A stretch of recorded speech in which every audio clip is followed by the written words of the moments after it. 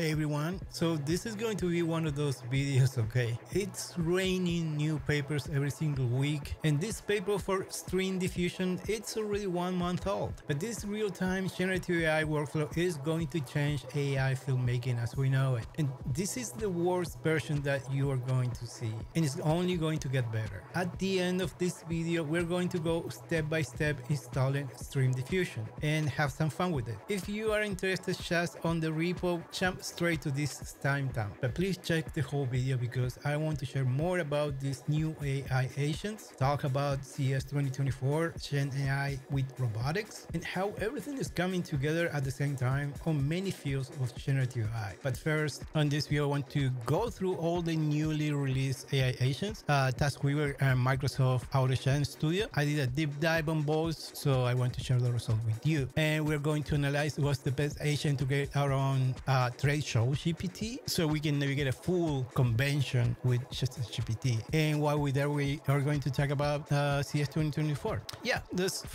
talk about CES 2024, where as many other years I've been blessed to be working at.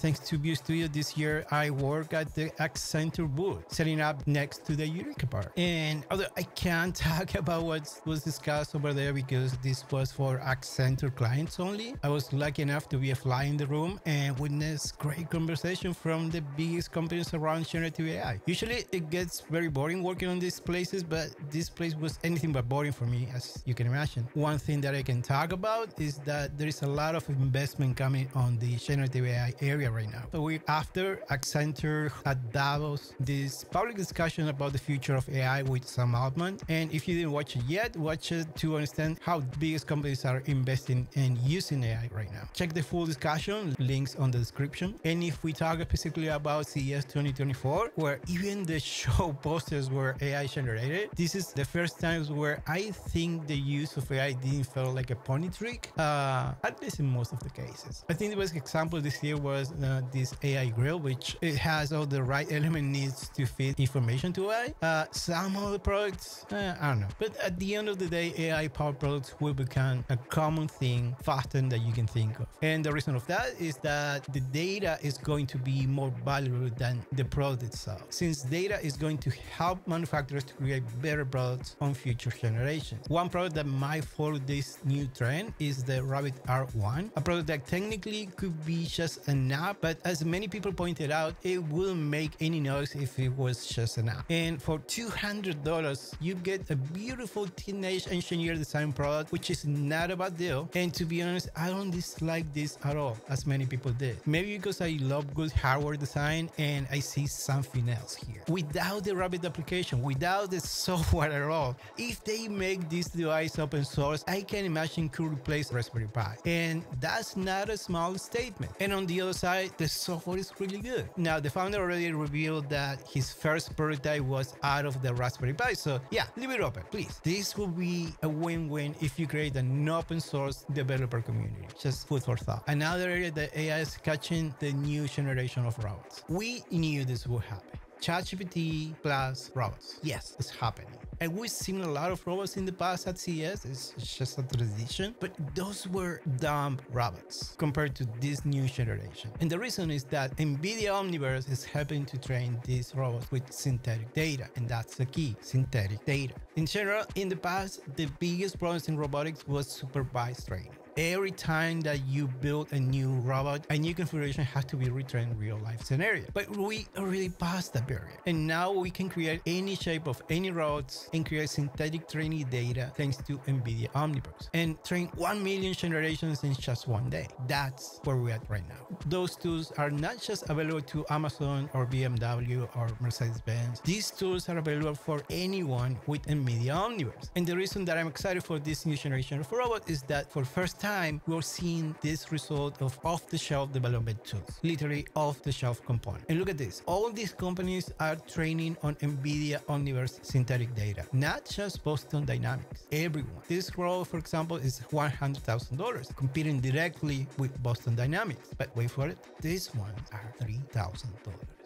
Imagine these robots with the power of local AI models. please leave a comment. Should I get one? Let me know in the comments and I'll do it. Now let's move back to AI agents. And if you're following this channel, we are building many versions of AI agents. And one of those is this trade show GPT. It's a swarm of agents that organize information before and after the show. And that's the subject for this new topic, AI agent. So we already discussed that we're not building our own agents from scratch because OpenAI, Google, Microsoft, and Meta are already building something there. And well and behold, Microsoft just released two of their open source projects, autogenstudio and taskweaver. And they're not competing with each other. If you pay attention, they complement each other. So what I see here is probably what is going to become a combination of the future of what Microsoft agents is going to be. So let's talk about first about autogenstudio, which is the second version of autogen. If you get frustrated installing this on Windows, you're not crazy or stupid, is what it is. It's not Windows compatible. Go figure. It's just the right amount of agents maximizing their capabilities. Too many agents can be a big problem, and not enough agents can also be a problem. So it's just about finding the balance. I would say that most of the lack of feedback is not being able to follow the full process, and it gets tired at the end or it gets lost. I think I might be wrong, but definitely there is something missing in long-term interaction.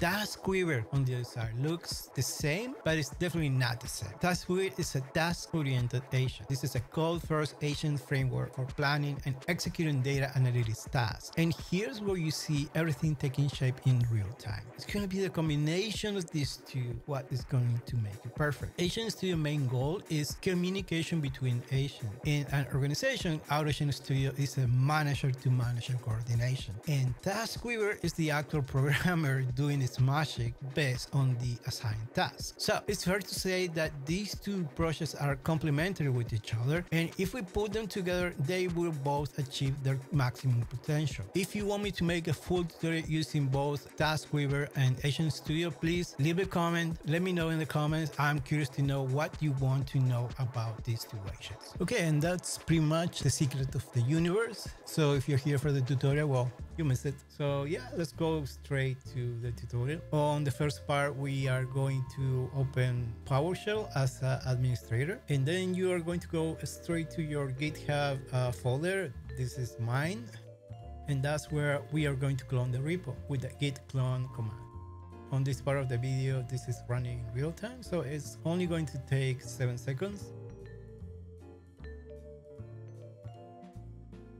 The next part is going to navigate to the repo, so cd StreamDiffusion, and this is where the fun begins. But before we do that, so one thing I want to make sure is that you have Python 3.11.7. You can check your version with Python -- version. And the reason we need Python 3.11.7 is that if you want to install this with other tools, you might have some conflicts. So I highly recommend to get Python 3.11.7 as the main Python version.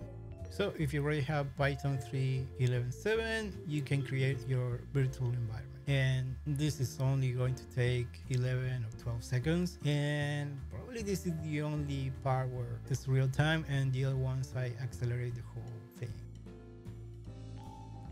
Okay, so the next step is to create a virtual environment. But before we do that, if you're using the command line, you're going to use the recommended command on the GitHub. But if you're using PowerShell, you're going to use the second one, which is activate.ps1. So if you're following the tutorial, you use the second one. Okay, so once you got the green.benv, and now we're going to go to another check, is checking your CUDA version with nvcc -- version. And this is where tutorials like this, we suffer for you, so you don't have to go through the pain. And the reason is that the recommended actual version for CUDA is 11.8, not 12.1. For some reason, probably because most of these cases is for Ubuntu, CUDA 12.1 works, but for Windows, if you're using Windows, 12.1 is not going to work. So I highly recommend, if you already have the 11.8, you can keep going. But if you have the CUDA 12 or another version, I highly recommend to uninstall CUDA and install CUDA 11.8. You don't have to restart the computer. I already tried it, but you need 11.8. I highly recommend to do that. So if you already have CUDA 11.8, let's start with the installation process, which is going to be Torch Vision for CUDA 11.8. This whole process is going to take 2 minutes and 14 seconds.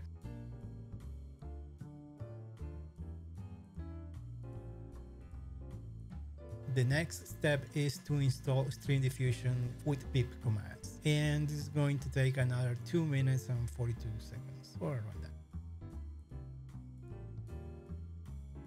Okay, the next step is going to install Tensor RT extensions. That's another minute and a half. After that, we have to force reinstall PyWin32. This is real-time playback, almost 6 seconds. Okay, we're almost there, and now we have to navigate to demo real-time image to image. So we do cd.demo real-time-img to img, and we're gonna do the same on the GitHub to follow the commands. Okay, now we have to go another folder inside, which is front end.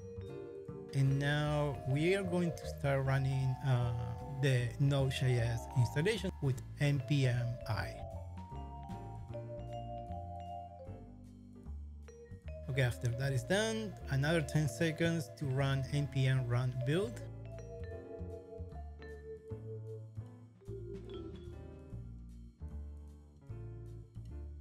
And we're done. We're gonna go cd to go one folder behind. So now that we are on the root of real-time image to image folder, we are going to do the pip install -r requirements, and this is going to take 1 minute and 14 seconds, or around that.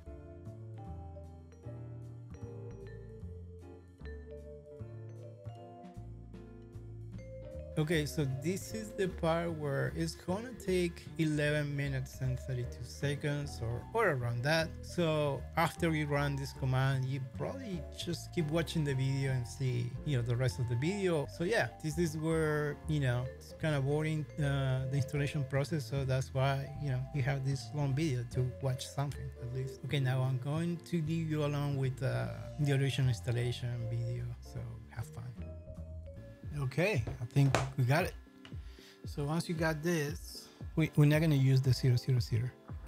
It doesn't work on Windows. What we do is at 127, so it's the local.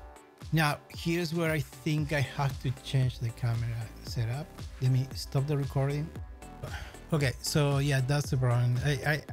There was a conflict with OBS, so I had to shoot down OBS, but it's okay. So once you do that, you have the options. That's my webcam. Let me think about it. NVIDIA. Let me show you NVIDIA broadcast with this one on the camera. Background replacement, no. So I remove the effect, so it should be fast. So there's no effect. Okay, that's what I want. Okay, and let's change to be a broadcast. That's fine. Okay, that's what I want to show you. And let me take all this because it's gonna screw up with the algorithm. Yeah. Okay, so it's real time. It's really good on real time. Yeah. Okay, let me remove this. So this is kind of real time. Obviously there is a delay right now, right? This is the original prompt. Let me just change. Okay, my favorites. Joaquin Phoenix, Joker. Yeah, without the Joker. Without the Joker, without face. Oh yeah, he scares me to death. He looks like Joaquin Phoenix. It's crazy. Yeah.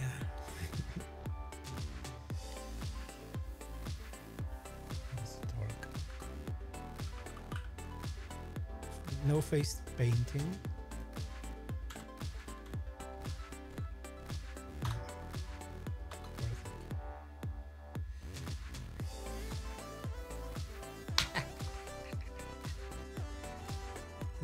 This is not like the deep fake.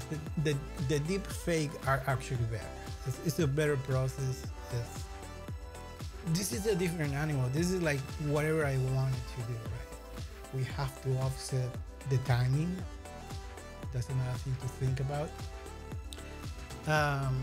What else? of like cartoonish, right? It is cartoonish. Now, this is the worst that you're gonna see. It's gonna get better and better and faster, obviously. What I'm thinking is with synthetic data, you can train this to be pretty much perfect. And I think that's gonna be the next step. Let's start playing a little bit. Let's see what we get. Steven, this is funny. So doesn't matter, I put it on Steven Spielberg. Now that's, oh nice, Steven, this is good. What else? Oh, Saving Private Ryan, Tom Hanks, right? And let's go to old Tom Hanks. Yeah, pretty much. Okay.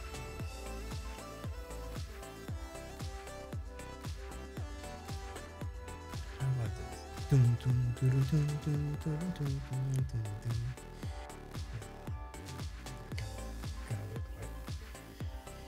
Sorry, I'm really bad imitator. I mean, talented people could do amazing things here. Okay, this one. Oh, yeah. How you doing, kid? Well, one thing that's really interesting, if you do like this, it's like you reset the mind. Yeah, it's like peekaboo, peekaboo.